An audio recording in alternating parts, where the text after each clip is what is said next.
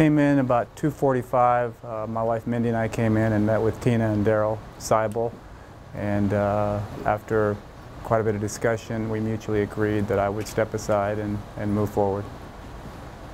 Dave, it surprises me that you would ever resign this position.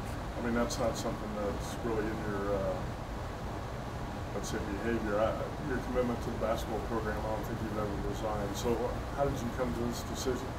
Like I said, I want to do what's right for everyone involved. That's my personality. I'm a team guy, and it's important to me that I make sure that everyone knows that Tina and I met for quite a long time today, and we mutually agreed that I would step aside.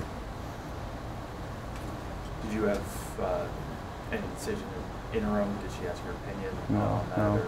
She told me who the interim would be, and my whole concern is for our players. It was a very emotional meeting when I had an opportunity to meet with our players this afternoon. I love those guys. I obviously was a big part of the recruiting process with all of them, and I'm cheering as hard as I can, and I'm excited about them having an opportunity to get back in town and play against New Mexico on Tuesday. What did you tell them? Told them that when I was with them in the recruiting process, and now that they're here at UNLV, that I always talked about it's not just about basketball, it's about a lifelong relationship, and I can't wait to be with them on senior night. I can't wait to be with them when they graduate, when they have kids, and it's a lifelong relationship, and that's what it's all about. Sure, it's always about winning basketball games, but it's all about so much more than that, and there was a lot of emotion in the room, and it meant a lot for me to be able to spend time with them. Dave, your history here and so forth, was this like the toughest decision you've ever made? Come in here and say, whether it was coming to UNLV as a player, staying as an assistant coach, or coming back as a head coach, I just wanted to be part of something special. I came in as a role player at UNLV when I was a player, and I just wanted to be part of something bigger than me, and that was how I was as a head coach. When Jim Livengood called me on the phone and we got involved with the UNLV job, I just wanted to come and be part of something that was special and try to help build a foundation, and I think that we were able to do that, and I'm proud of what we accomplished, and I think it's set up for very, very special things ahead, and I'm excited about the rest of the season, and I have all the confidence in the world in our coaching staff and the players that they'll play a lot more like we played against Oregon and Indiana, and a lot less like we played this last week. So walking away had to be the toughest thing you've done, I guess, huh? It's a great program, and I'm just honored that I was able to be part of it as a player, as an assistant coach, and as a head coach. You spent a lot of time, I'm sure, thinking about what went wrong the past couple of weeks. What do you feel like you could have done differently, or what do you think where this team went off in the wrong direction? Yeah, I think on a day like today, it's better just to look forward to the future, think back to the great times that I had here as a head coach for 4+ seasons, and all the times that I went to graduations for guys, won big games, got to the NCAA tournament, and built a great program. And just the relationships that I forged. And Mindy and I have really, really special friends in Las Vegas that'll be friends, and whether it was when we were at Utah State or BYU when we came back, those will be friends that'll be with us for the rest of our lives. This is a special place, and it'll always mean a lot that I have an opportunity to be the head coach at UNLV. You plan on keep coaching? Absolutely. I think I got a lot of coaching left in me. I'll always appreciate the opportunity that UNLV gave me to come in and be the head coach. It's unique when you can be a player, an assistant coach, and a head coach at your alma mater, and I'll just always appreciate that opportunity that I had to be here, and I look forward to my next opportunity. How do you judge your time here when you look back 4+ years? You mentioned some of the highlights there. Yeah. I'm really proud of so much of what we accomplished. I think we had success on the court. We certainly had success in recruiting. I think we made the program built on what Lon Kruger had done, and I think the program is now nationally relevant.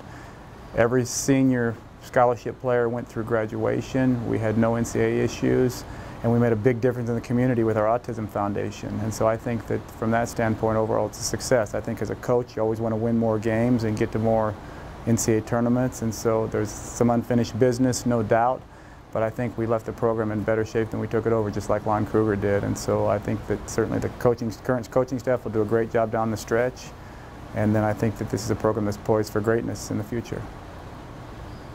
When you spoke with the players, did you talk to them about the need to continue to be motivated for the remainder of the season and not let this? Oh, absolutely.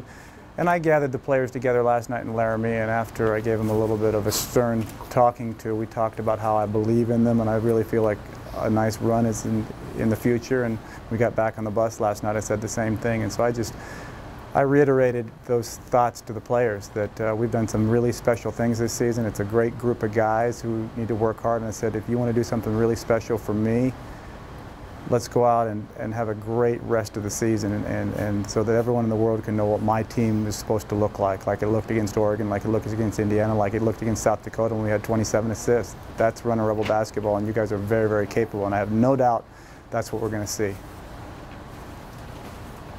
Dave, the last couple of weeks you seem to be pretty stressed. You could see it, you could tell.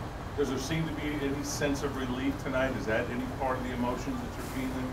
I don't think right now. I think that I was just so honored that I had an opportunity to spend so many special years in Las Vegas and to be at UNLV and to be sort of part of something that is so full of tradition. And so I just want to be there for the guys and whatever that means. Obviously they've got new coaches in different roles now, and I think those coaches will do a great job. But I loved being in Las Vegas for the last 4+ seasons and loved being part of something and helping build a foundation for what I think is going to be great in the future. Dave, do you ever have those feelings, you know, the assistant coach, successful, BYU here, whatever, or Utah State, and then when you get the head coaching job, it doesn't work out the way you maybe wanted it to? You kind of have feelings like, man, I kind of failed at certain things, or not, you don't have those? I think you only fail if you stop trying. And I think that any of us in life, whatever we do, whatever our profession is, whatever our personal life might be, if we can lie our head on the pillow at night and we can say that every decision that I made was made with the right heart and I gave it everything I had every day, you can't have any second thoughts. You learn from the past and you try to do better moving forward, and that's how I look at it. And I'm excited that I was part of something that was extremely special and is going to get even better. And like I said, I think we took over a program that Lon Kruger did a fantastic job for 7 years, and I think we built it and made it better. And I think it's in great shape moving forward. Like I say, we graduated our players, we had success in the court, we proved that you can recruit nationally at UNLV, even though we're not in a Power 5 conference, and we made a difference in the community. And there are great kids in this program. That was one of my main goals when I had the opportunity to stay here 2 years ago when I had an opportunity to go someplace else. I wanted to do it with young kids who were high character players, high character kids, and I think we did that, and I think the future is extremely bright because of that.